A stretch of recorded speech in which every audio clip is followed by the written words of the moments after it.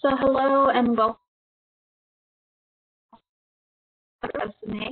I'll also be letting you know how to create a compelling resume. I am Alina Zarati, the Equal Heart AmeriCorps Program Coordinator.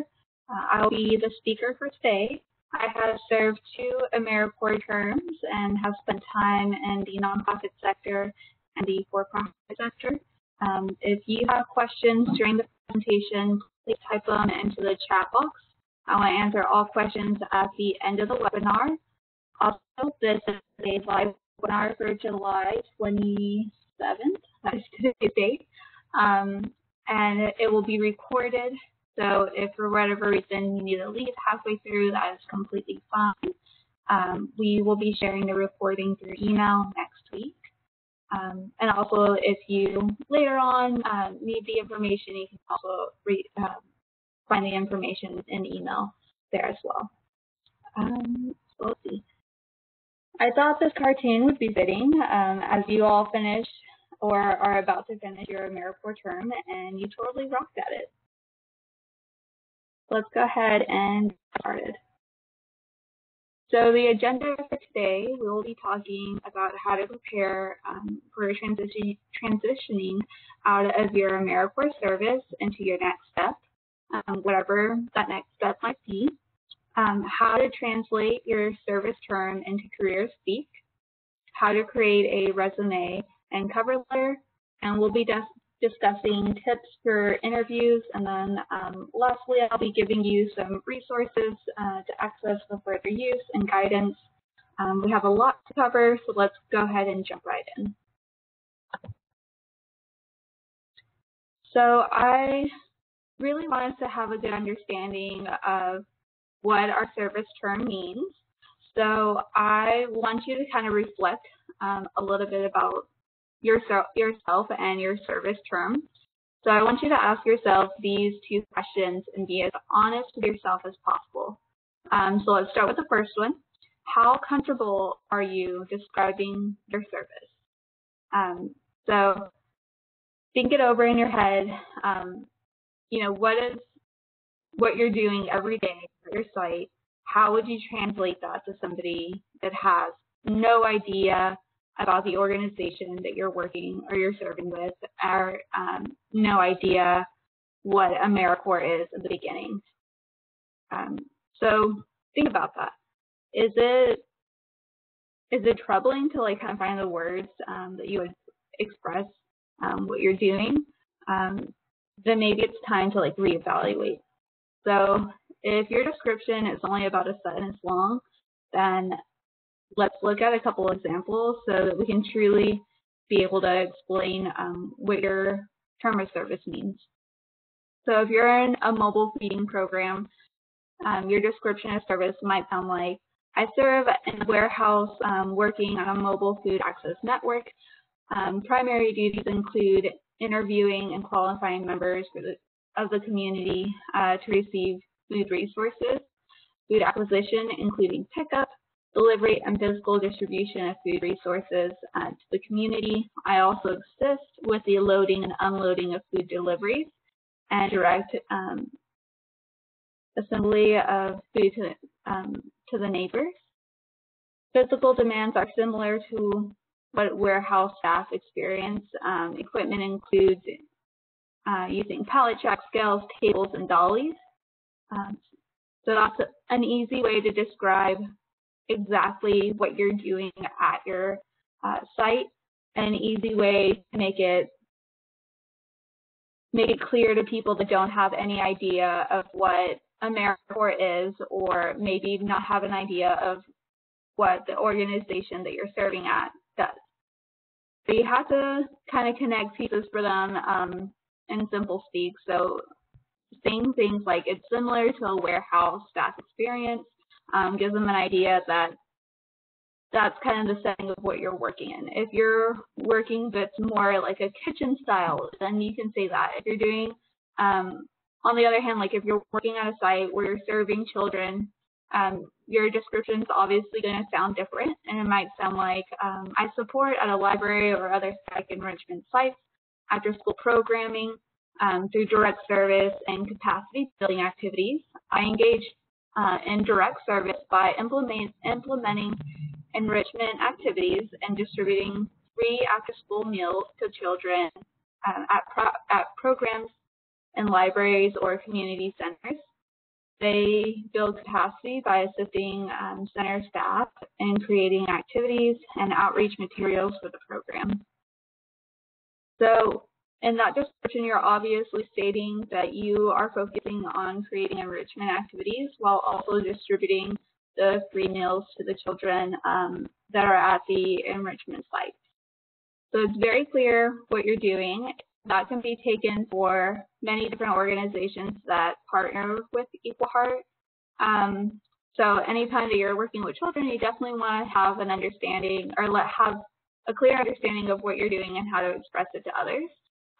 So sometimes you'll get questions of, oh, it's a summer camp, or oh, you're doing like an after school program, and that might fit to what you're doing, and it's an easier way of explaining things. But you also want to make sure that they understand that this is directly for the community and directly a way that you're spending your time serving the community.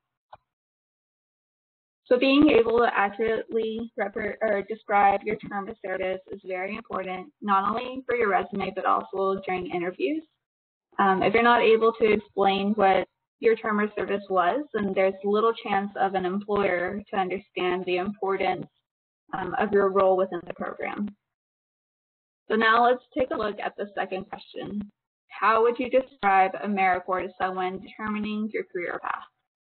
So this focuses more if somebody saw AmeriCorps on your resume and had no idea what it was about, how would you be able to describe what AmeriCorps is? So a lot of people see it as volunteer, which it is, but also being able to explain more than just volunteering within your community. Some people might be more familiar with VISTA because around longer and had more emphasis on its launch. So you might meet some people that understand VISTA but don't really understand, state and national AmeriCorps members and all the other terms of AmeriCorps members that there can be. But it is good to be able to explain what you did directly and how you were involved in your AmeriCorps term. So that might sound like, let's see. So it might sound a little bit like AmeriCorps is a voluntary civil society program supported by the U.S. federal government, foundations and corporations, and other donors engaging in adults in public service work with the goal of helping others and meeting critical needs in the community. So very easy to explain. Obviously, it's a federal agency assisting adults in communities that need direct help, alleviating some of the big issues. Issues that Equal Heart currently is facing is poverty and food insecurity. So everybody has some role of food insecurity, whether you're working at a mobile food program or if you're working at an after-school program feeding children free food, then that is all part of making sure that food is accessible to all children and families within your community. So it's very important to be able to accurately describe both your service term and AmeriCorps because there's frequent questions asked whenever you submit a resume or whenever you go in for an interview. All the interviews that I have been at for myself, I've always been asked about my AmeriCorps experience, and only once did I have the opportunity to actually talk to somebody that understood and knew already what AmeriCorps was before we actually had the conversation. So being able to actually explain what you did during your AmeriCorps term and also explaining AmeriCorps to somebody that might have never heard about it before is very, very useful, and also a way just to share knowledge and be an ambassador service, but also a way of getting people to understand the impact that you made and the commitment you had to making a difference in the community. And it really shows about the type of person that you are, that you did commit to serve these 300 or 450 hours throughout the summer. just a good thing to be able to do. Okay. So next, we'll be talking about preparing for the transition. So if you're currently finishing up your AmeriCorps term, or if you started a couple years ago, and it's always a good time to prepare for your next step, no matter what that step is, whether you're just doing this for the summer and now you're about to go back to school in the fall, or if this is your fourth and final term, and now you're looking for a more permanent position with an organization or going into the for-profit sector. Whatever your next step is, it's always very important to prepare for that transition. So you want to get an understanding of what you are interested in. So an easy way of doing this is going to job boards and simply reading the job description and saving the ones that you're actually interested in. So I will do this. I will pull up like Idealist or pull up Indeed or just anywhere and just look at all the job descriptions. And I'm not looking at pay requirements. I'm not looking at pay or requirements, or I'm not looking at recommended, like if they recommend a certain type of degree or anything like that. I'm simply looking at things that interest me. So I will copy all the ones that actually interest me into a Word document, and then I'll start looking at them all after I have a handful of them that I'm like, okay, yeah, that looks interesting, and I'll just copy them in. And then I go in and start looking and seeing what do they have in common. So if I end up saving all the jobs that happen to have something about volunteering or something about animals, then maybe I have an interest of volunteering in a community, but also working alongside animals. So then finding the job that is your perfect fit. So then I will start looking for jobs that have volunteering and animals in it. So maybe the perfect job could be a volunteer coordinator at a local adoption rescue organization for animals. That could be a good fit. And that's just a quick example, but it's an easy way of getting an understanding and realizing what's actually calling you to a job. So without looking at the pay, without looking at the requirements, you get an understanding of this is actually something that I'm interested in, not just because, oh, it's paying $20 an hour, or, oh, because I can use my degree directly against or at that organization.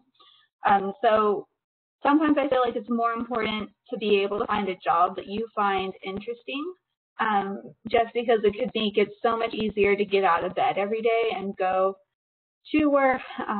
To be able to do that can make a big difference, and also just the way that you view your work life, and also just the way that you view how productive you are at work can also change just by really enjoying and really having a heart for what you're doing. Okay. So then after that, you also want to have an understanding of what are your top interests and your must-haves in a job. So whenever you are searching for jobs, it's also a good thing to keep in mind of what are your must-haves. So it's very important to make sure that your job fits to your needs. So this whole interviewing process, the whole going and searching for a job, it's two ways.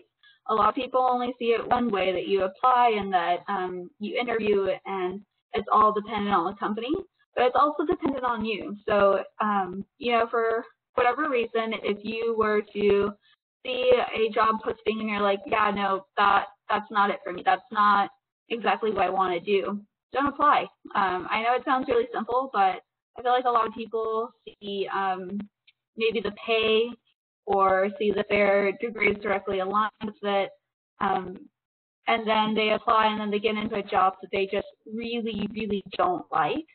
So it's much better to be able to be working somewhere that you are very passionate about than what it is to be just making sure that you only fit one box. You only checked off one box that like the pay is good or that your degree fits with it. It's very important to check off as many boxes as possible, even if some of those bigger or more important boxes kind of get left unchecked for now. So definitely have an understanding of your wants from a job. Maybe if it's that you're in school and you need a more lenient schedule, that's definitely a need that needs to be checked off by a box. Maybe if it's that you need to start paying off your loans, or maybe you have a lot of debt and you really need something to be able to financially support you, then maybe, yeah, that money is going to be one of those check boxes that need to be checked off. Maybe you have a want to be in the nonprofit sector for the rest of your career, then, a job that is a nonprofit organization is definitely going to be a big checkbox. Some things are kind of like smaller check boxes, or things that can be like hit or miss with jobs, is maybe you want every weekend off. Maybe not working on the weekends is a big checkbox for you. So just really being honest with yourself and understanding what are the needs that you want to take out of this job, and what are some things that are non-negotiable that you really want to get out of the job as well. So just remember that it is finding the right place. So I know it can take some time just looking at job boards, and I've spent quite a bit of time just looking at job boards, seeing the jobs that are out there. But it also makes it a lot easier whenever you're making a decision, because you already have all this research that you've done into that decision. So just like whenever you make any other big decision in life, whether it's buying a car, buying a home, whatever the decision is, where you're going to go to college, all of these things, you spend quite a bit of time on it. You spend quite a bit of time researching, looking into, did other people like, going to this school, or, what's the safety rating on this car, or anything that you would do to research another big life change. You want to spend just about the same amount of time looking into the type of career you want to get into, and also the type of jobs that you're interested in applying at. So definitely spend a lot of time researching, and really make really good notes about, this is why I like this job. These are some questions I have, or maybe I didn't like this job for this reason. I want to make sure that the next job I go into, there's more support, or there's more, more time to take off, because that was something that was a problem for me at my current or previous job. Also, a great way to get some insider information on an organization or a career interest is meeting with people that currently have that job. So make appointments with people that you are truly interested in the work that they're doing. It can be anywhere from like a 15-minute conversation to like an hour-long meeting, just to discuss what they do, so like their day-to-day, and also to see if that truly interests you. So if you are interested, let's say that you're interested in being a zookeeper, just for example, and then you go and actually meet with a zookeeper, and you find out the majority of his time he is spending it just making diets for the animals, and it's really more about, being on the level of just making the food and like making sure that they have enough vitamins and things like that. So he's spending a lot of time behind the scenes, not really with the animals. So then maybe realizing that, oh, I really wanted to be with the animals. I didn't want to spend so much time behind the scenes, and understanding, okay, maybe instead of being, a zookeeper that's more focused on dietary needs, maybe I need to be a zoo trainer. So understanding that there's like little differences within things that can make a big difference in the actual impact that you're having at your job and your day-to-day activities. So talking to people that have that job, it's a lot easier to get an understanding of what that might look like. You can also do this by shadowing. A lot of organizations are more than willing to have you come in and shadow and just see, what a day looks like, especially if you're really considering starting your career. It's really great to have an opportunity to shadow and understand, what are the needs of that job, what are some of the problems that people face there, and ways of support that are there at the job. So if you're considering anything in the nonprofit world, you can always volunteer at an organization to see, kind of an understanding of what's going on. I definitely would recommend that for anybody that has the opportunity to do that. And it's also a really great way to get to know more people that are within that career field. And it's also a great way to network. So get an understanding of what it takes to be in the role, but also be able to communicate and let people know that you're interested in that role. So, you know, whatever might pop up in the future, if they already have your name and your resume and they know that you're interested, then you might be the very top person at that list rather than, you know, seeing it on a job board and applying online like everybody else. So definitely a good thing to consider. Always reach out to people. You'll be surprised how many people are willing just to talk to you, because just like you at one point, they were interested in finding a job and trying to find the right job to fit.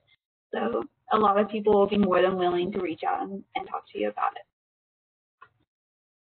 So along with that, now is the perfect time to ask for letters of recommendation.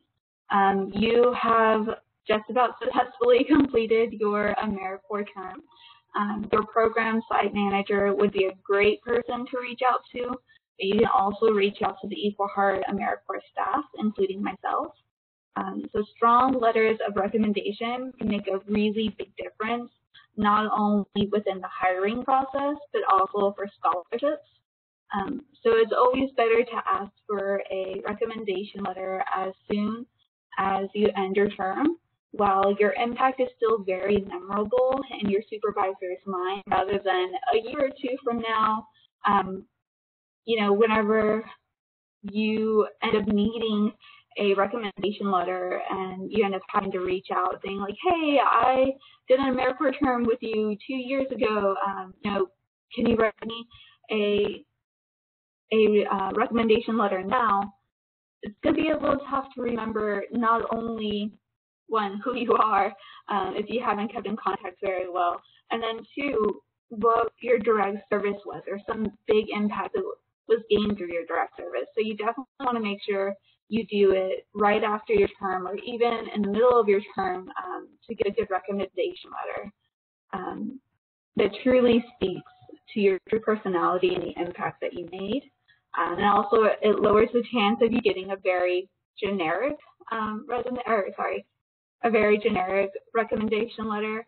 And if you do get a very generic one, you can also get the option of like, is it possible for me to write my recommendation letter for you to review and edit? And then if you agree with it, sign off on. So I had a high school teacher that I was asking for a recommendation letter whenever I was applying to college. And he would always have students write their own recommendation letter because you will be so much more critical on yourself than what most people will be to you. So he would always have us write our own, and he'll write his alongside it, and then he'll kind of like merge the two, and then off of that merged one, that's what he would sign off on. But he would always say that his students are a lot more critical of themselves than what, you know, he would be to his students. So definitely a good thing to consider is, you know, one, if your manager is really busy or stressed, or, you know, you don't meet with them that often, you can give that option. And if they're not comfortable with that, that's completely fine. Just asking for a recommendation letter to begin with definitely can help out. But also, if you want to write a recommendation letter for yourself, just to see, you know, where your strengths, where your weakness, how do you feel your impact was during the service term, it definitely makes a real big difference. Okay. So it's also important that as you finish any part of your career life, it's important to update your resume. So make sure that you include any new things that you've learned, any certifications that you've gained. If you've recently graduated, include that. Also remember to exclude things that might seem too dated. So if this happened 10 years ago and it really wasn't that important, take it off of there. Take it off of the resume. It's no longer needed to be on there. Or if it has nothing to do with the position that you're currently applying for, then again, take it off there. It's really no need of being on the resume, and we'll go into this a little bit more a little later. Okay, so translating your service to career speak. So I remember finishing my first AmeriCorps term and being like, oh man, like I know what I did day to day, but how do I turn that into other people being able to understand what I did day to day and how big of an impact that was? So sometimes thinking of what exactly you did in your service can be hard to turn into career speak. So these questions should get you in the ballpark of thinking about things you were responsible for, you know, what activities did you complete, what skills did you develop, what did you accomplish, as well as any technical skills, communication skills. A lot of times whenever I speak with students that are doing the dealing more with children, a lot of times they say that like you gain patience with the children. Include that. That's definitely a skill to have, being able to communicate with all types of individuals, whether it's, you know, 5-year-olds all the way to dealing with grown-ups. It's definitely a different way to communicate, and definitely something you can highlight through your resume. So these questions should get you started thinking about everything you did during your service term. So for example, if you were a direct-to-door member with Equal Heart, then you might have been responsible for inputting information about food recipients or inputting weights of donations. This can be translated to career speak by stating that you did data input and upkeeping. So if you are a member at a partner site, then an activity that you might have completed, so you might have created a class or a program. I had a member previously, she was at a library and she created a whole like American Sign Language class. So that was something that she was able to say within her skills that she's developed. So you could say that you are able to implement programs as well as follow through and make sure that the programs that you're supplying are useful to the students. So skills that have been developed within all the members is team building, engaging with at-risk populations. Maybe if you're working within a community that's heavily Hispanic or that has any other language barrier, you might become a little bit more bilingual. You know, really strong commitment, especially for all of our members that are finishing out their AmeriCorps term or have done multiple terms.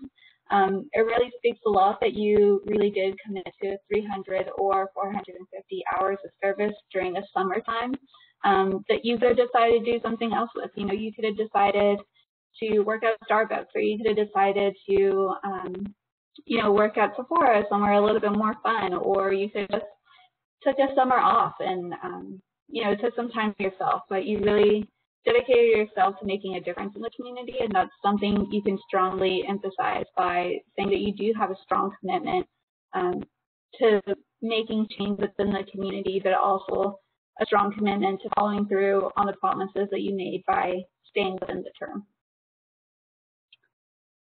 Okay. So another thing, accomplishments should be rather easy. So you've all completed your term hours, or you're about to, but you can also think of things that you directly impacted by serving. So really get into the numbers of it. How many children did you feed during the summer? Did you help students with their homework or study, and did that improve their grades or have a better understanding by the end of the summer? Did you track any social, emotional changes with students or with the children that you're feeding on a daily basis? How many pounds of food did you serve to at-risk populations? An easy way to track what you accomplished is looking back and seeing what was the focus for every month, and did you meet any goals that you had or any challenges that you overcome? So being able to look back, it might be a little harder the farther away you get from your service term to say, I did exactly this on this day. But something that I really enjoyed doing whenever I was an AmeriCorps member was having a daily journal. So anytime that I met with a child, anytime that I did something that I was like, oh, well, I actually did that by myself this time, I reported in my journal. And at the end of my service, it was very easy for me to go back and look through my journal and say, like, oh, like, that day I accomplished this, and it was like the highlight of my day because I got little Timmy to move his reading score up by 20 points or by 5 points, wherever the case may be. But those are big impacts that made like a big difference on the way that I was feeling that my direct service was actually making a difference. Or, whenever members of the community would come up to me and be like very thankful for the food we were providing and just express, circumstances that they're dealing with, maybe I would reflect on that. And that was something that was directly being solved by me being an AmeriCorps member and being able to be there to provide food. So I know, you kind of get into the day-to-day and you kind of forget what's the big picture. Definitely looking at the numbers makes a huge difference. And we'll go into more detail about that here in a little bit, about actually looking at the numbers and seeing the impact that you've made, but definitely having an understanding of what you've accomplished, the goals that you had for yourself at the beginning of the term. Are you achieving those goals? What are some of the things that you're lacking, being able to have an understanding of that so you can be stronger moving forward. So if you ask your organization that you're serving with about impact numbers, each organization should be able to give you the total amount of numbers that you've done during the summer, whether that's your total end hours, or if you want to look at how many children you served during the summer, or if you want to look at how many meals you actually handed out to children during the summer. If you want to look at, if you're in the direct door program, if you want to look at how many pounds of food was given away to the community, we can definitely get all those numbers for you. So being able to put in very clear numbers within your resume can make a stronger connection for employers that are trying to scale and size the type of programs that you serve on. So if I were to tell you that during the summer, I was helping children with their homework and then also feeding them meals, the person that's interviewing me might not have any idea of how large of a scope that is. So that might just mean that I was taking care of my little brother and helping him like read on the side. And that could have been, that sentence applied to that. So you definitely want to make sure that you use numbers whenever you're explaining what you've done. So instead of saying that, I was just I was helping children with after-school work and then also serving them food, I can say that I was managing 15 children and helping them with their academic studies, along with feeding them a breakfast and a lunch Monday through Friday for 3 months out of the summer. So being able to have that exactly mapped out and kind of like the math of how many people you were serving, how many meals you were serving. You could even go a step farther and say, I served, 1,000 meals this summer to at-risk populations in the Dallas community. And that will even have a more impactful scope than what it would just saying, I fed meals to students over the summer, and that's it. So you definitely want to give the employer an opportunity to actually get a grasp of how big of an impact you made this summer. So definitely include those numbers in there. It's the easiest way you can do it. Okay. So the next thing is definitely learning the terms of the field that you want to go into can make a really big difference on your resume. So if you are looking at job boards, and this is another way that looking at job boards is a really big helpful time saver. So if you're looking at job boards and you see a lot of the jobs that you're actually interested in has the same wording, maybe it'll be best to change your resume to use that wording as well.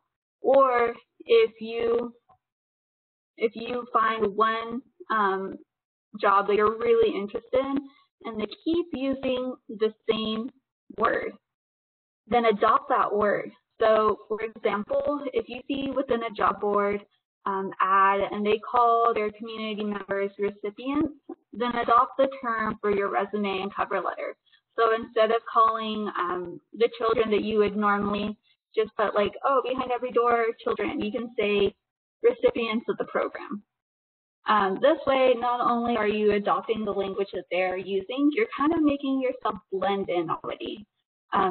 So using the organization that you're applying or the company that you're applying with, using their same wording they would use can be really useful and just kind of like blending in.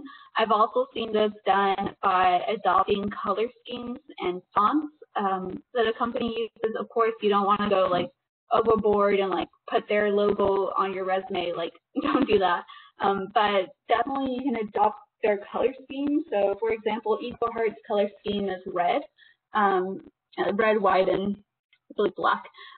So if you were interested in maybe working full-time with Equal Heart, then you could adopt that red color into your resume in very subtle ways, and maybe even using the same fonts that we have on our webpage, just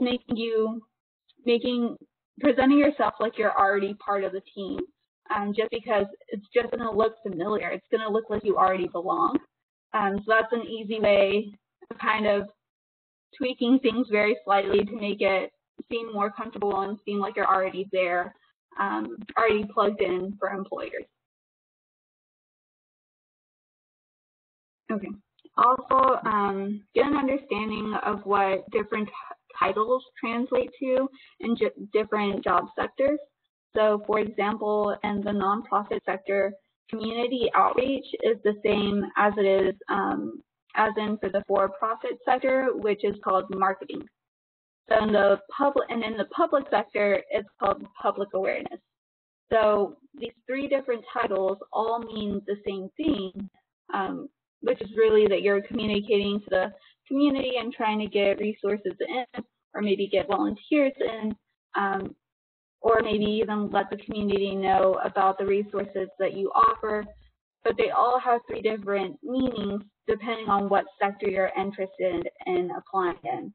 So definitely have an understanding, if you're really interested in working with a community, have an understanding of what all community titles mean and what their actual duties are, because it can be a little confusing seeing all the job boards and seeing all the different titles, but if you have an understanding of what those titles mean, it's a lot easier to navigate through.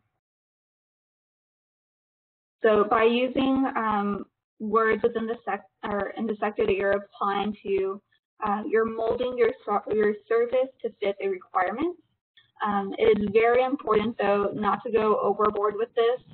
It's one thing to mold your service, and another thing to completely lie about your service. So we're definitely making sure that we're not just blatantly lying and saying that you've done more things or saying that it was a larger impact than what it was.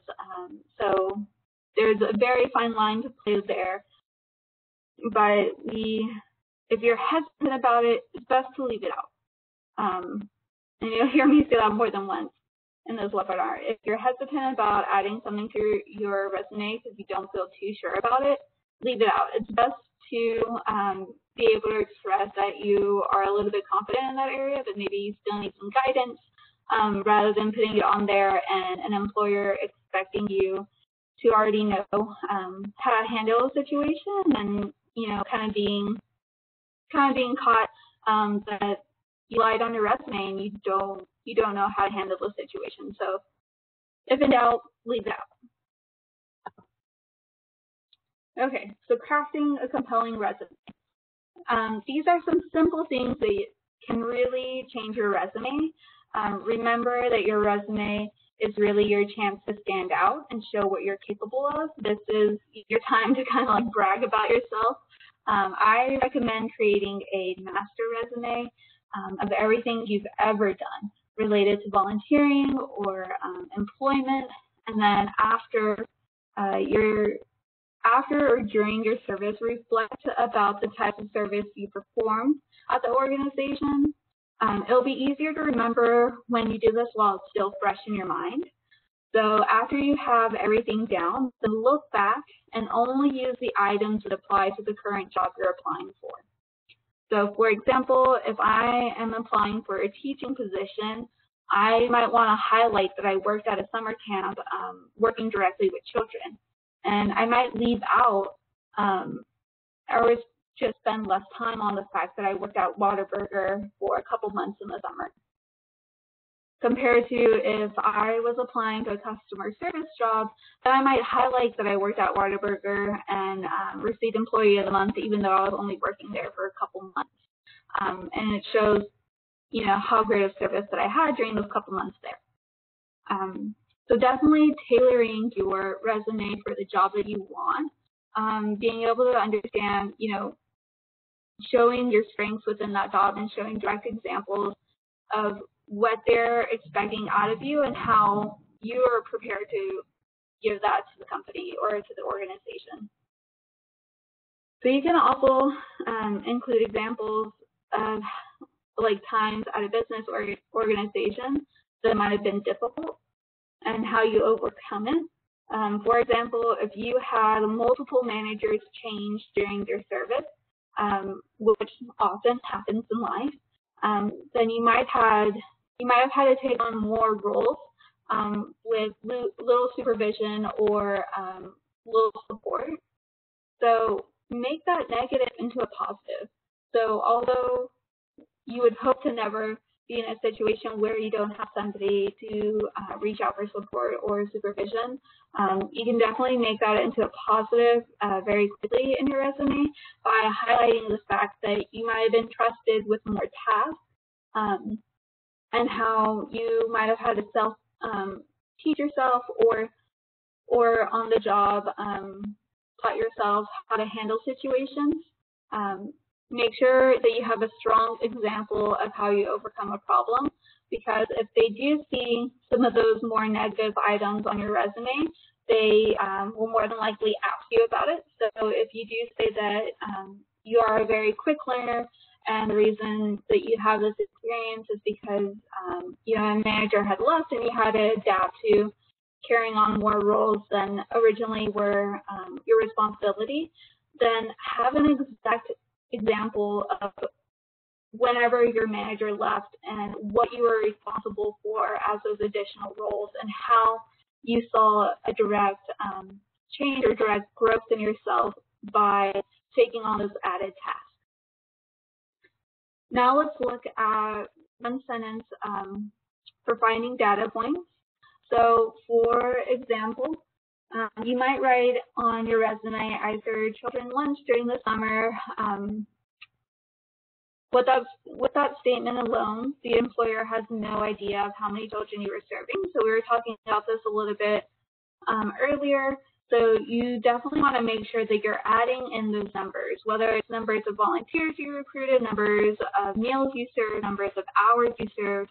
Just make sure that they understand that you made an impact this summer and what was the scale of that impact. If not, then you're leaving the employer to fill out, the rest for themselves, and it could end up hurting you in the end. So if they don't have an idea of what you did, maybe they're thinking too small, and they're like, oh, well, maybe they don't have the experience I thought that they did. So make sure that you're making it very clear from the beginning. So again, an easy example for this is of sharing details. You can say that, so one that might not be as strong is saying, over the summer, I helped fight hunger in the South Dallas area by distributing summer meals daily to children. So an easy way of making this statement go a step farther and quantifying the statement, you can now say that over 3 months, I helped fight hunger in the South Dallas area by distributing 2,000 meals to over 50 children. By being more detailed, you're giving a better understanding of what you did, what you were directly in charge of. Okay, so now I want to break the resume into parts and really dive deep into each part and I do want to lead this by saying that each resume is not going to be the same. So whether you are applying for a federal job, if you're applying for a nonprofit job, if you're applying for a for-profit job, all of them are going to look a little bit different. For example, government jobs want to know everything you've ever done. So they definitely want a lot of detail. Well, if you're applying for a for-profit job, they might only want to see items that relate to the job that you're applying for. Compared to a nonprofit job, they might want to see things that aren't necessarily job experience, but if you volunteered with them or if you volunteered at an agency that shows that you really have a strong love for whatever the organization focus is, then it might be really important to put that you volunteered there, that you majored in that. Well, in other sectors, you know, it might not be as important to include on your resume. Okay. So not all of them are going to look the same. So what I'm offering here in this resume, or sorry, in this webinar, are just simple tips to make your resume more compelling and professional. So again, it can look very different, and it just depends on the type of job that you're actually applying for. So with that being said, let's go ahead and look at the heading of an example resume. So the first thing that I noticed is that Alex's resume doesn't even have his full name on it. So although this seems so simple, I've even had people turn in resumes to me that don't have a name at all, or are completely missing a way of getting in contact with them. Unfortunately, this has happened where we wanted to hire somebody and then we go to look at their resume and there's nothing on it. And we met them at a job fair, and I was like, oh, we don't have any contact information for this person at all now. And they were, you know, a very strong candidate, and unfortunately, we never got in contact with them because we didn't have the full information on the resume. So I know it seems very simple, just to include your full name and contact information, but it could be very detrimental if you do not include it. So I definitely want to highlight that. So then we also want to make sure that not only do you have your full name, but you have all your contact information correct. So it's also happened to me a couple times during the hiring process that I would call people to set up an interview, and either the email bounced or the phone number that they gave me was completely wrong. So it'd be really awkward calling people and trying to schedule a interview and then find out that that's not even the person that I'm trying to call. So you definitely want to make sure that that information is up to date. And also, if you ever submit a resume and then you haven't heard back from them, but you're still really interested in hearing back from them, and your information changes, let them know. Send them an email saying like, hi, I submitted my resume, but I have a change your address or change the phone number. This is my current number. It is much more appreciated than trying to get in contact with you and not being able to, and could potentially cost you the job. So making sure all the information is correct, but also making sure that your email address is appropriate. And it's completely okay to create a whole new account just for business. I actually do this. I have my work address, and then I also have one that I just have accounts on, and then I have one that's like spam emails. So whenever I go into Bath and Body Works and they're asking me to type in my email, I type in the one with spam so I can get the coupons, but I don't have to deal with it in all my other emails. So it's a good thing to have a couple different emails to be able to use, but if you are using one for everything, just make sure it's appropriate. You know, nothing, I think we all know what appropriate is. So I don't feel like I need to go into too much detail about it, but if you're questioning about, you know, I've had the same email since I was in, you know, high school, and I just always use this one, but maybe it's not that professional, then go ahead and get a new one. Emails are free. It's not like you have to pay for it. So just get a new one. It's better to be safe than get your resume rejected because they didn't think you're professional enough just by your email name. Okay, so some common, we're looking at objectives now. So some common problems that we often find with objectives is it's too generic, or it's too self-focused. It doesn't tell in detail what you have to offer. So objectives are good whenever you're starting out or have yet to establish yourself in a profession or are changing careers or industries. So this applies to most of the AmeriCorps, Equal Heart AmeriCorps alums, considering that majority of y'all are young and might not have 5 to 7 years of work experience to really stand out on your resume. Then this is a great chance for you to say who you are and what makes you different than the rest of the candidates.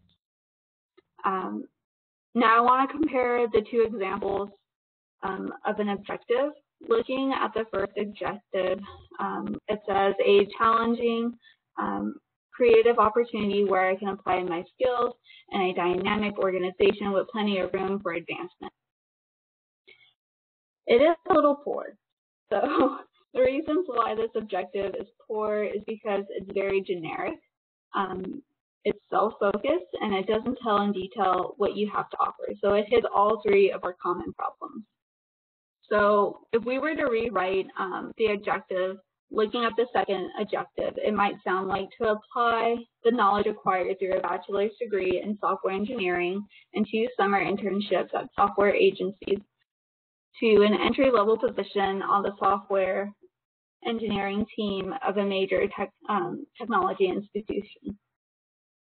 This is a stronger objective because it's clear and gives direct detail of what the applicant is trying to attain. So he is trying to attain an entry-level position on a software engineering team. So it's very clear what he wants to gain out of it. And it gives direct detail of what the applicant, how the applicant is prepared to successfully complete the position because he already has his knowledge acquired through a bachelor's degree in software engineering and then also 2 summer internships in a software agency. So it's very clear about how he has the skill set to be able to perform the task. And of course, everywhere there's room for improvement. But he could have also included more detail about the software agency that he had previously worked at. So always room for improvement. So that's just something that he could have included as well. Okay, now looking at the qualification summary. So if you've already been working for a while and you're looking for a new job in the same field, skipping the objective and opening the qualification summary would be to your best, to help you the best, because obviously you have some experience, you know, you're qualified for, these are all the reasons why you're qualified to be able to handle this, this new job. And also if you're not switching within new fields, then you should be fairly comfortable in the field that you're currently working in. So this can be done in paragraph form or bulletin list. Looking at the example summary, it has some issues with it. So the example summary is poor because it does nothing that differentiates the candidate, and it states what the candidate wants, and it's very vague. So this very top sentence is his qualification summary. So he's saying, looking to attain a position as a software engineer and to apply my many years of experience and skills. So let's look at ways that we can make the qualification summary, you know, better to fit what his skills actually are. So accomplished software engineer with 4 years experience in software writing with a proven record of successful code. Apt at combining in-depth knowledge of industry practices and safety requirements with flawless coding, strategic layouts, and skillful relationships to secure new and repeat business. So this new qualification summary clearly states how the applicant is qualified for the job. Again, this is meant to highlight that the applicant has been in the industry and that they have adequate amount of experience to perform all tasks that are being asked of him. You really want to shine through above everything else. So really focusing on your strengths and making sure you're hitting all the requirements that are posted on the job board or wherever you're seeing that there is an opening for the job, making sure that you're hitting those things that they are really asking for. So if you don't have lots of work experience, skip this and only stick to the objectives. So now moving on to work experience. This is where you can relate previous experience directly to what they're looking for.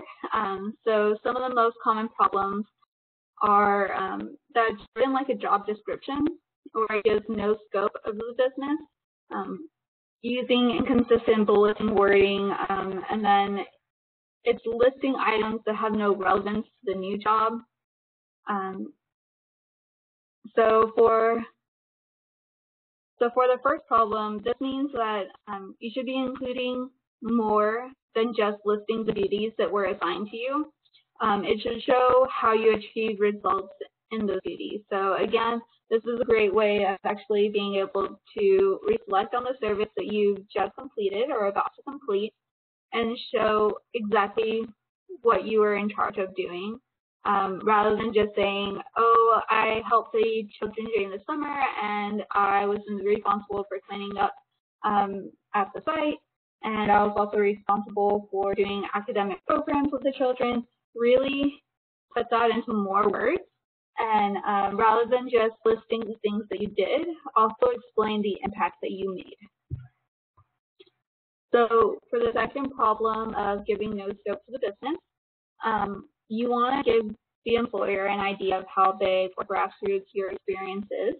So again, this is another way of adding in numbers to come in handy, of course, of giving an idea of scope of the impact that you made. So for number 3, uses inconsistent bulletin wording. So you want to make sure that the words that you're using are action words to describe your accomplishments. Words like facilitated, negotiated, reorganized, developed, created, lead, etc. To be able to make sure that you're using words that clearly show that you directly did those items, but also making sure that you're using action words because those are all things that you actually did. So for the last problem, so listing items that have no relevance to the new job, you want to make sure that you're only putting job experience that is relevant to the current job that you're applying for.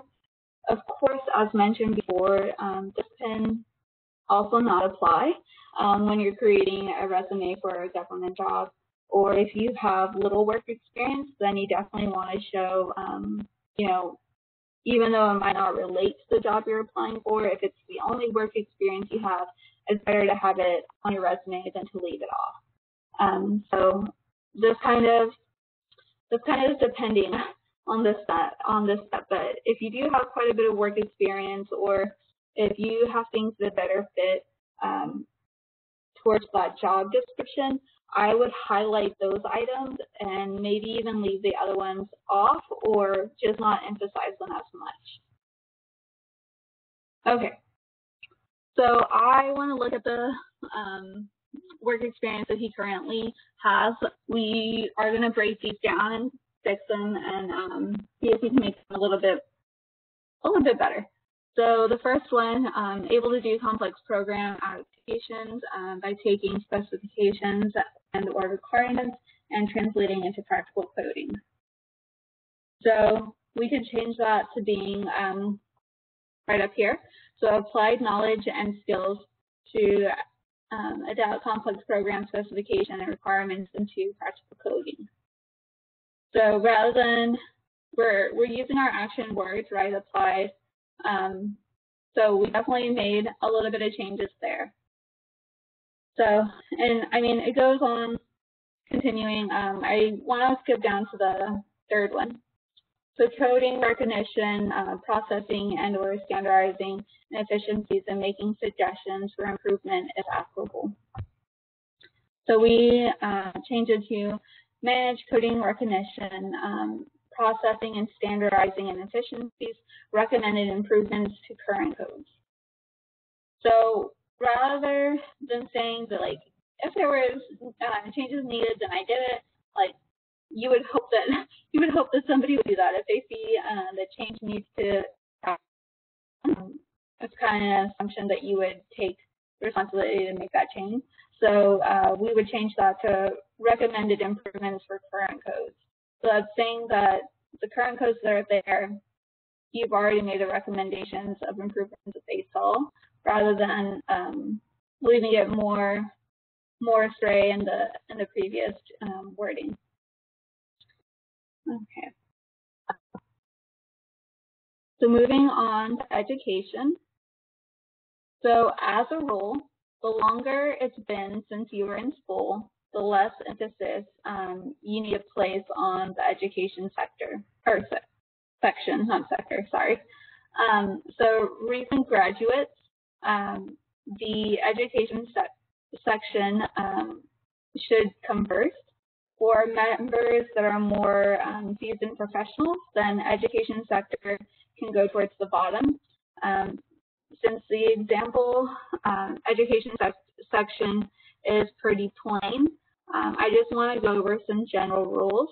The education section is perfect when it gives the necessary information without excruciating details. So you definitely want to list your highest level of education first. So if you have a college degree, I would recommend leaving out your high school because you definitely want to be listing the highest level of education that you have.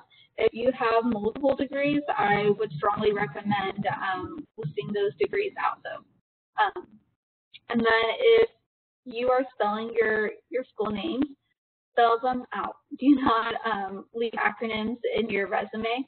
I know it can make your resume look a little bit more lengthy, but you definitely want to make sure that they have a complete understanding of the exact school that you went to and leave no guesswork in there. And then if you do not have a stellar GPA, I would recommend anything below a 3.2. Don't put it on your resume. Just leave it out. And for whatever chance, if you need to submit a transcript or if you need to provide a GPA, then you can do so. But if it's above a 3.2, I would recommend leaving it out. Don't list activities that are not professionally irrelevant. So of course, making sure that your education is molded towards the job that you're applying for.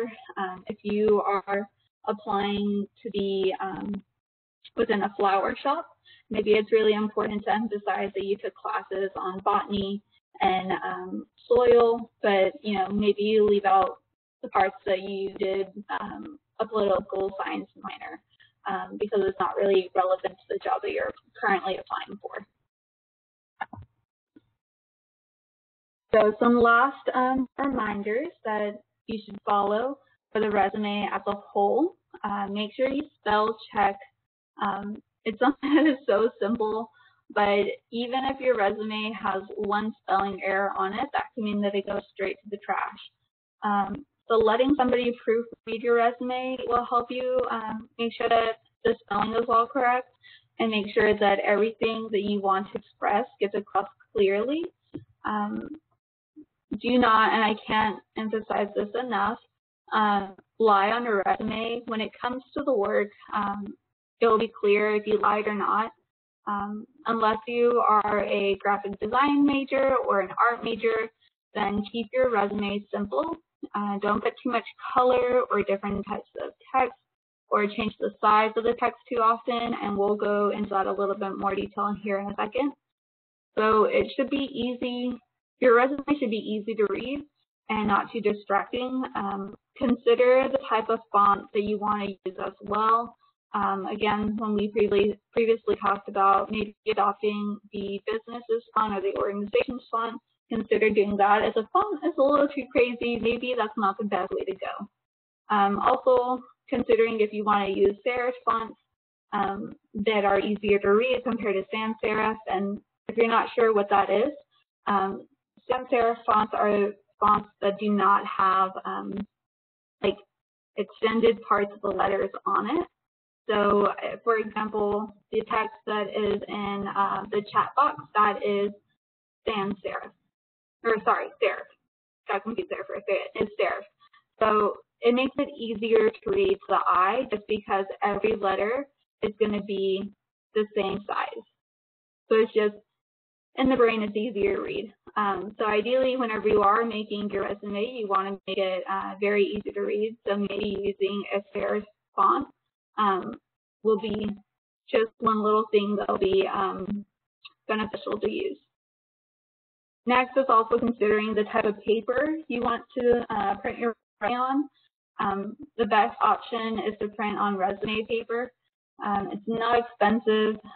You can buy a pack and it will probably last you your whole career, as long as you're not giving your resume out to everybody you know. When printing on resume paper, make sure that the watermark is in the correct direction. So resume paper will have a nearly invisible watermark on it. It's kind of like a little print they already have on the water. You can hold the paper up to a good source of light, and you'll be able to see what direction that watermark is going in.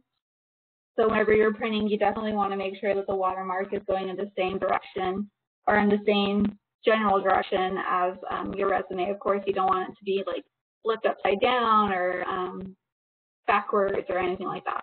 So just a little thing that can make a big difference, especially if you are going after a very professional job, then that might be something that has a little bit more emphasis on it. And then you do not want to hole punch or staple your resume. You know, you've taken a lot of time just to prepare your resume as it is. You definitely don't want to go and hurt yourself by stapling things to it or hole punching it. It just looks a lot less professional. And then with that also being said, I feel like I shouldn't have to say this. You all should know better. Do not fold it. There's nothing worse than having somebody come with some, you know, folded up paper that's already been in our pocket for a couple days, and then you get it on your table and it's like kind of hard to read because, you know, the paper is already wearing off or it was folded. Yeah, this paper is pretty important. Has a lot of information about you and your accomplishments. So treat it with pride. Keep it clean. No employer wants a dirty, folded up resume on their desk. I can assure you of that. Now, if you're submitting your resume electronically, then you want to always make sure that it is in PDF format. So, you know, if you are creating your resume in Word or in Notebook, whatever the case may be, then whenever you submit it to the employer, you definitely want to make sure you're saving it as a PDF format. This way, it is very clear that this is your final drafted resume. There are no other critiques that you're trying to add into it or anything like that, because in a PDF, you obviously can't go in and like change around the text as you can in a Word document. So I emphasize this again, you should never send your resume as a Word document. I've actually even seen applicants not be considered for a job for this reason, just because if you're ever sending any legal documents to anybody in an organization, then you do not want to be sending it as a Word document. So it's kind of an easy way to separate applicants. Definitely don't want to be not considered for the job just for that reason. Okay, so you definitely, lastly, make sure that you have a good, safe place to store your resume on flash drive or on the cloud. If you use the cloud, you'll spend a good amount of time creating your first resume, and it is much easier to tailor to tailor your future resumes than what it is to start brand new again. Again, this goes back to creating a master resume and kind of having everything on it that you've ever done, and then being able to just tailor future resumes to the job that you're applying for. It makes it so much easier, and definitely a lot more beneficial, and it saves you a lot of time from having to create from scratch all over again. Okay, moving into cover letters and interviews. So we have wrapped up with resumes, but that is only one part of presenting yourself to an employer. So let's focus now on the cover letter and then interview tips and tricks to follow. So starting with the cover letter layout, I want to go over a basic layout for a cover letter. You want to make sure that you have a header and that you have all the correct information about yourself in that header. So we'll go over that with a little bit more detail in a moment. And then make sure that you, sorry about that, going back. Okay, make sure that you have an opening greeting line, then get into the treat letter. So the first paragraph needs to be explaining your interest in the position. This can explain that it aligns with your major or how you learn or grow within the career into the field. Explain where you saw the job posting. Also, if you had the chance to already meet a person on the team, maybe at a job fair, then mention that here. Make sure that you make yourself stand out. So if you and that member at a job fair had, shared something personal, or if you talked about something specifically, or you can even mention the fact that, like, I enjoyed meeting a member on of your team at XYZ College Career Fair. Thank you for taking the time to meet with or to speak with me. And even just that is a different way of making yourself stand out, because it's showing that not only are you interested enough to go to the career fair and are you looking for a job, but you also have to meet with somebody and they might recognize your name, or they might remember a conversation that you had that can move you up on their list of employment or on their list of applicants they really want to meet with. So you definitely, if you have something that really stood out in a conversation, then mention that in here so they can put a face to the cover letter and resume that they're receiving. And then you, in your second paragraph, you want to explain your experience and how it relates to the job. So explain your work, volunteer, or school experience that relates to the job. This needs to be clear, that you have the skills to perform the job requirements that are being asked. And then in paragraph 3, make sure you show all the ways that you stand out compared to other candidates. This can include if you feel really strongly about the profession, express that. If you just want to make sure that it's clear why you are the best fit for the job. The last paragraph, you need to be wrapping it up, making sure you say thank you to whoever the hiring manager is for their time and express that you would appreciate the chance for an interview.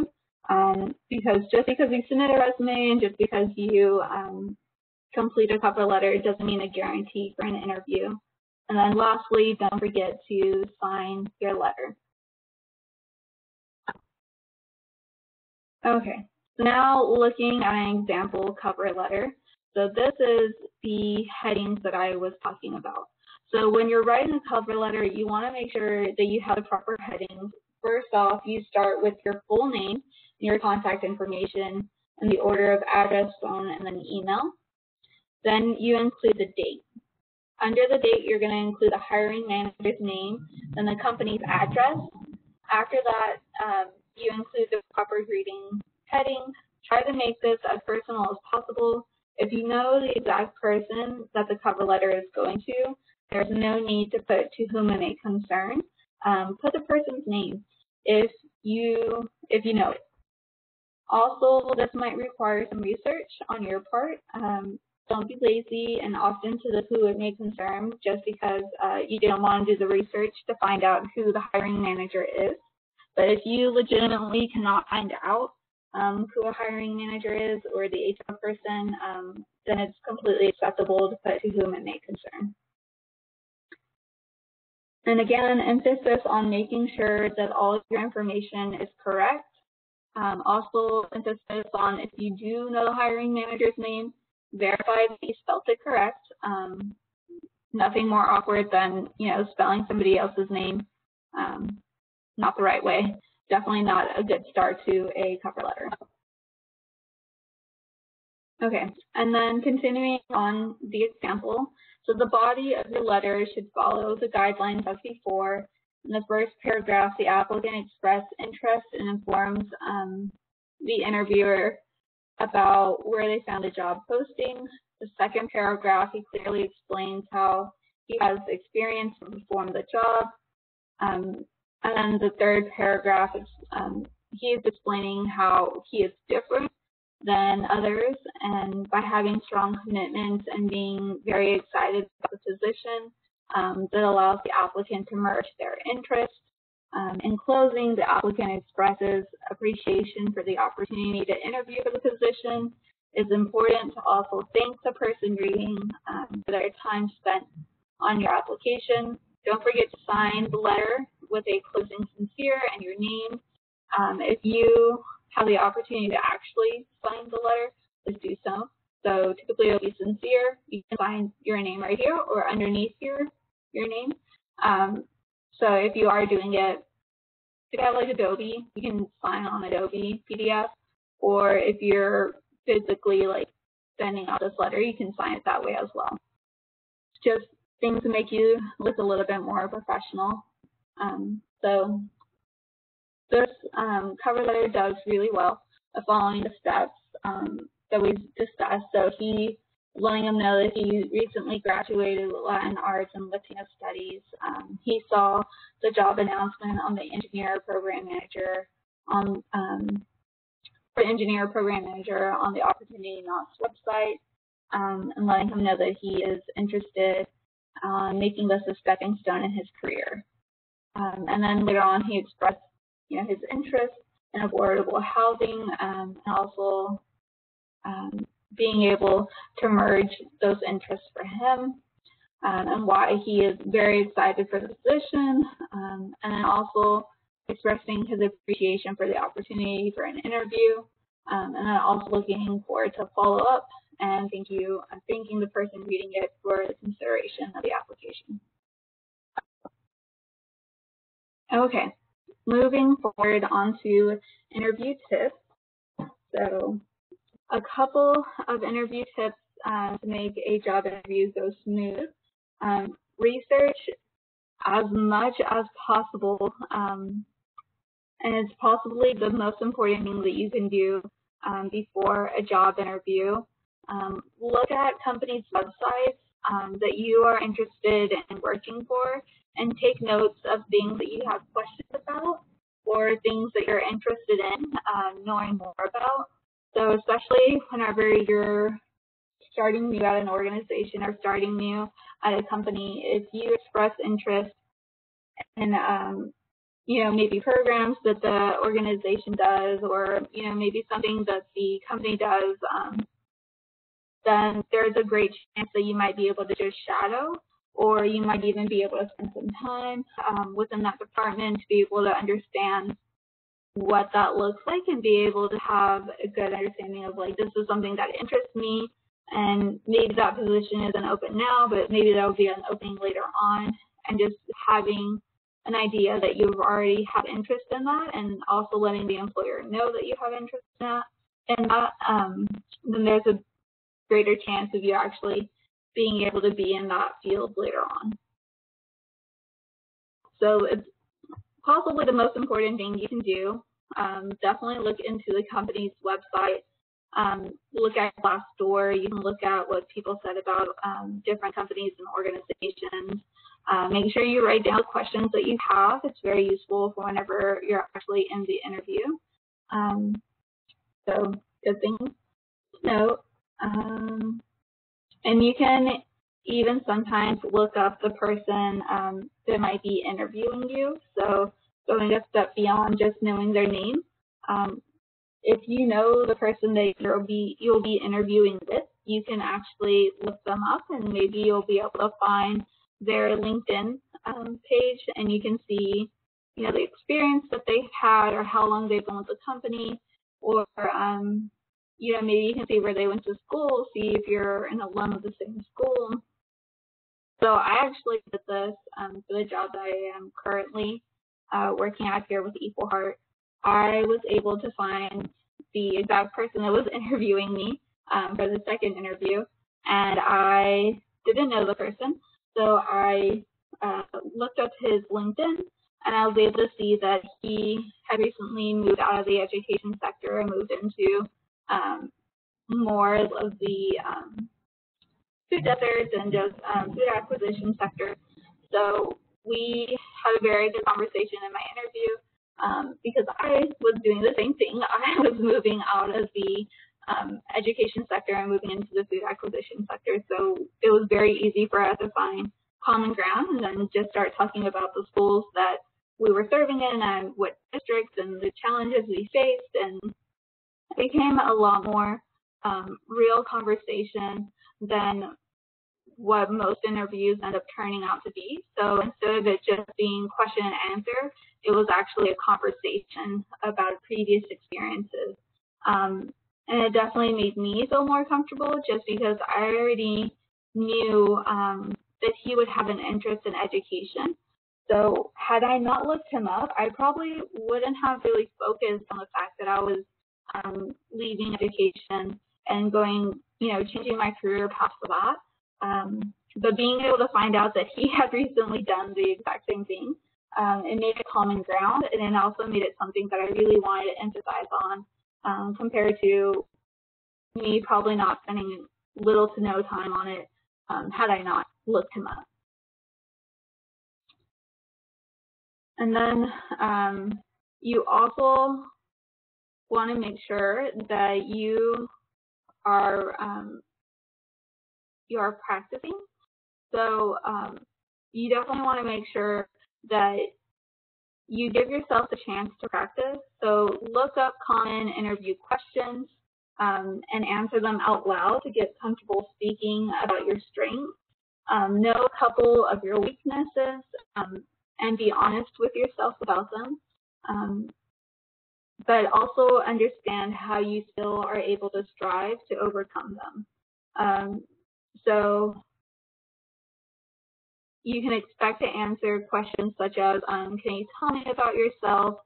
What made you leave your current or last job? Why do you want this job? Describe a time when you overcome a difficult work situation. Make sure that whenever you're answering the question, you're saying more than just one sentence. So again, this goes back to the idea that rather than it being just question and answer type of format, you really want this interview to be a conversation. You want it to be comfortable. So that doesn't mean ramble on about random things that don't pertain to the interview, but rather make sure that you're getting all the information that is important across. So consider the fact that the employer is taking time out of their day to meet with you and make that meeting worthwhile. So really explain your answer in full. So a common example, the common questions at nonprofits is often why are you interested in serving with the program? And the common answer is typically a one-sentence long answer of because I like to give back to the community, which nothing wrong with liking enjoying giving back to the community, but definitely expand. You want to make this as personable as possible, so you want to explain why. Why do you like giving back to the community? Always give the why. So it would be stronger if you say, As an aware citizen, I see the need for food assistance programs such as XYZ. I want to actively make a difference in my community by providing food to families in need. I will be committed to the program by my love to give back to my local community. So this is obviously showing that the reason why you like giving back to the community is, one, because you're an aware citizen and you understand the need of the program. Two, because you're interested in making a difference in the community and providing food. And three, you are very committed to it because you have a love of doing that. It's a huge difference compared to saying, I like giving back or I like making a difference. Give exact reasons why you like doing that. If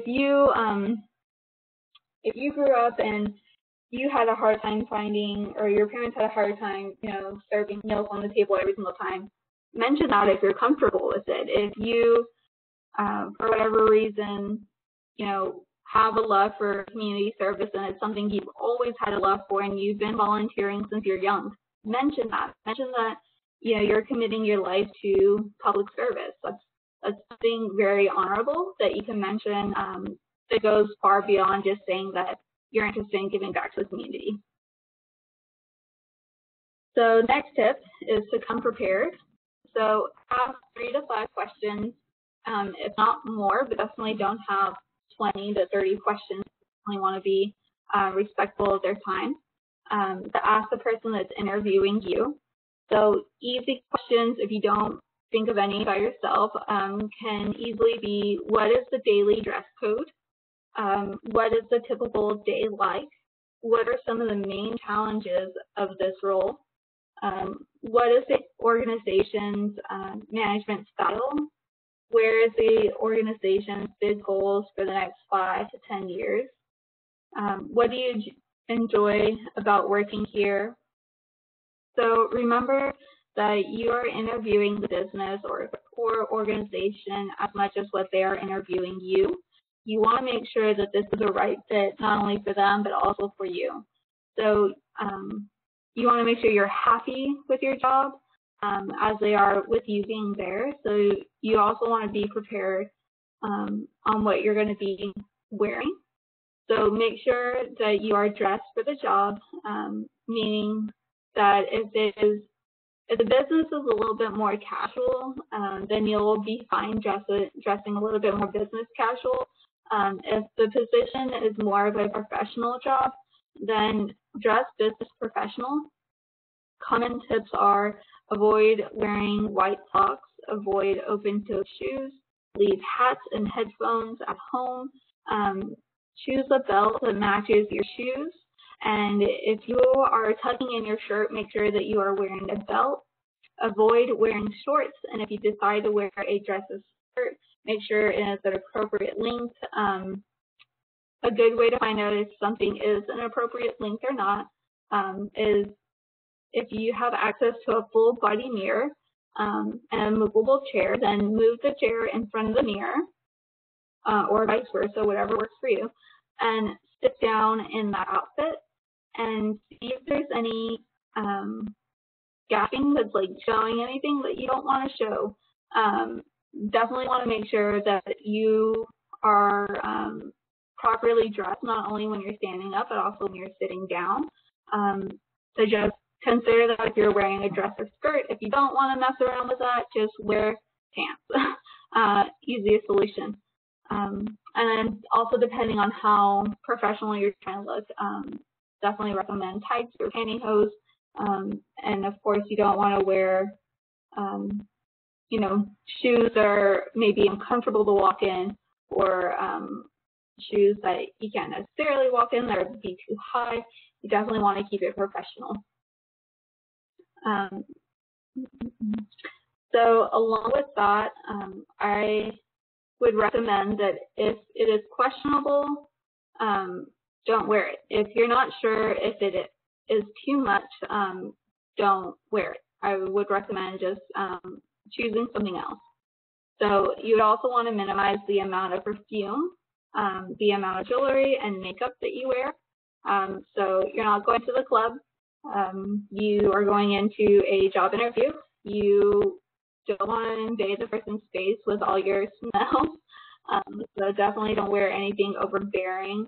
But also you're there to look professional. So definitely, maybe leave your really bright makeup at home. Definitely some more neutrals than anything else. So along with being prepared is knowing what you're taking with you. So please refrain from bringing a backpack or oversized purse. I would be bringing your resume, cover letter, references, maybe a professional notebook to jot down some notes on, a pen, and then your list of questions. So a big thing that I left out there is your phone. So whenever you're going into a job interview, you want to make sure that you're giving your 100% attention to the person that is interviewing you. And the worst thing that can happen is that you receive a phone call in the middle of your interview. It's very awkward.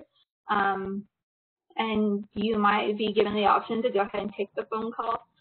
But no matter what, it's just not respectful of the person's time that is taking the time to be there and interview you. So out of respect, I strongly recommend leaving your phone in your car or making sure that it's completely turned off. Or even if you have the option for do not disturb, place in do not disturb for that time being. I strongly recommend that. Now, if you want to take your phone because you have your references on there or because that's where you have majority of your information, I completely understand. But after you receive that information off your phone, put it away. That is including the time that you are waiting for your interview. Take that time to make small talk. Take that time to really get an understanding of what the organization is about. If there is somebody sitting there, then you can also take the opportunity to talk to them, get to know them. You never know, that could be your next coworker. So when walking in, you want to make sure that you're carrying the items that you have with you in your left hand, so you're ready for a firm handshake. So focusing on the next tip of staying calm. One thing that helps me is making sure that I arrive early and have some time to calm myself down in the car before I go into an interview. So I would strongly recommend maybe arriving no more than 15 minutes early. You definitely don't want to just be sitting around for so long. So I wouldn't recommend showing up any earlier than 15 minutes, honestly. So be respectful of that, but at the same time, get there early enough to where you're not rushing through traffic, you're not worrying about trying to find somewhere to park real quick. If it's your first time ever going to that location, I would recommend either one, going there before your interview, if you have the chance, or two, making sure you're leaving yourself enough time if, one, there's a parking garage and the garage is full, or if it's a really big building and you're not sure exactly what floor or where to find a room, get there early so you have enough time to get lost and find the right direction. So definitely take account all of those things, and also make sure that before you leave for the interview, you know a point of contact to somebody that you can get in touch with if all else turns out bad and you are running late. At least you can let that person know rather than already being on the highway and having to send a very last-minute email. It's much better to give them a phone call letting them know that, X, Y, and Z happened. I am on my way if it is possible to still have the interview. That looks much more professional than an email sent out or maybe even no communication letting them know that you're running late. So very important, and an easy way to stay calm is just getting there early and planning with enough time. Stay positive and visualize the outcome that you want. So just being able to stay positive and say that, whatever happens is going to be for the best, and, maybe this isn't if I don't get it, maybe this isn't the job for me, and also being positive enough to take whatever happens in a good light. So the next tip is to be professional. So this means that everybody that you encounter, treat them with respect. Make sure that you give everybody a firm handshake that you are meeting. Be mindful of your language that's coming out of your mouth, but also of your body language. Refrain from being emotional in your interview.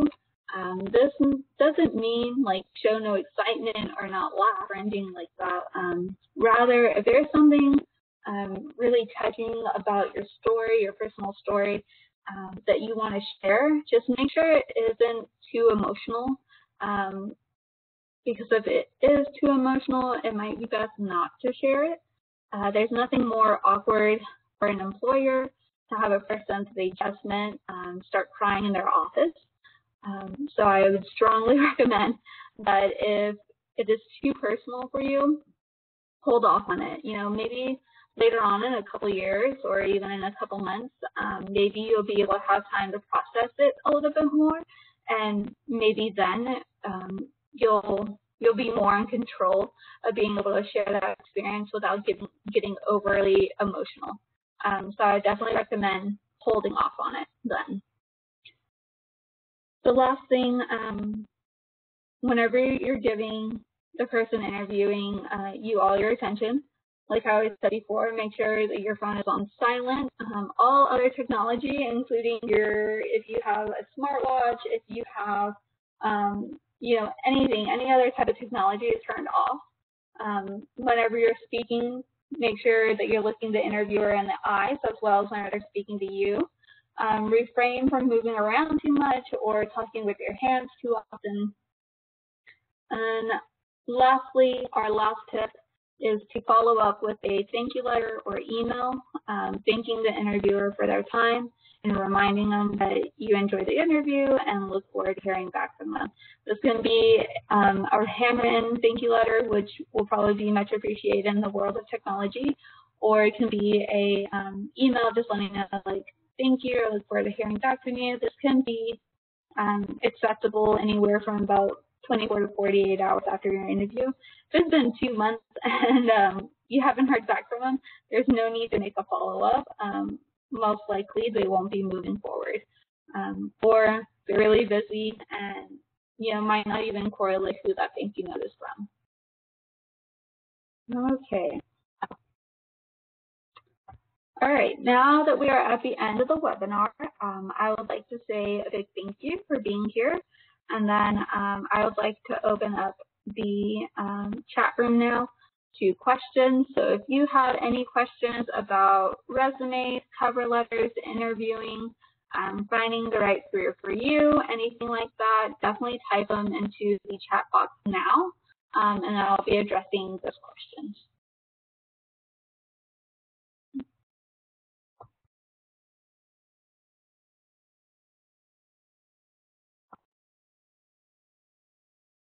Okay, so the first question I received is, who prepares the recommendation letter? So today we talked about 2 different ways that you can prepare your recommendation letter.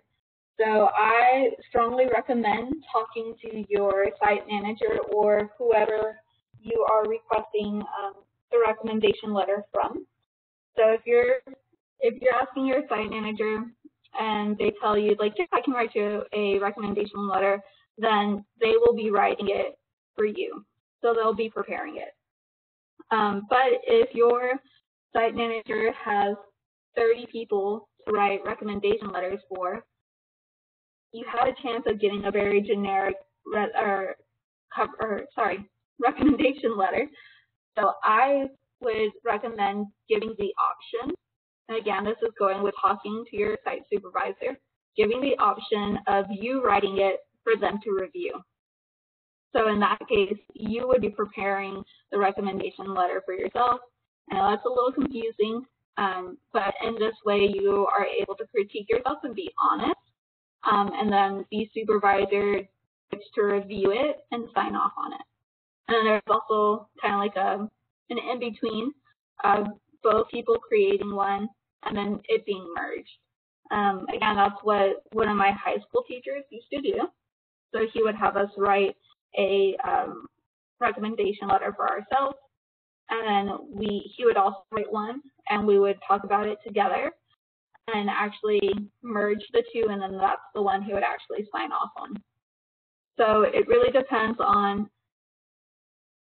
I guess it depends on a couple things. One, the amount of time that your manager has, and then also if your manager makes it a little too vague and maybe you want it to be a little more specific, then communicate that to your manager. But I would strongly recommend just communicating with your site manager and figuring out what would work best. But if you know that they really have a tight schedule or something like that, then maybe recommending that you can write one for them to approve would be a better way to go about it. Okay. The next question I received is if I am moving after the summer, what do I put for my address? So for your cover letter and for your resume, you want to make sure that your information is up to date. If you are moving to a new location after the summer, or after, whenever you're submitting this information or creating it, then you can put that you are anticipated to move and either the month or the year that you're anticipated to move then.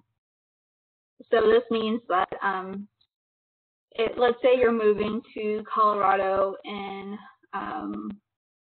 September.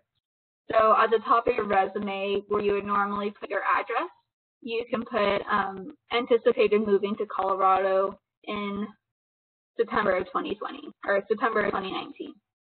So they have an understanding that although right now your current address is Texas, you are moving to Colorado, and that's already anticipated for a set time. That goes as far as any other documents as well. Okay, give it a couple more minutes for any other questions.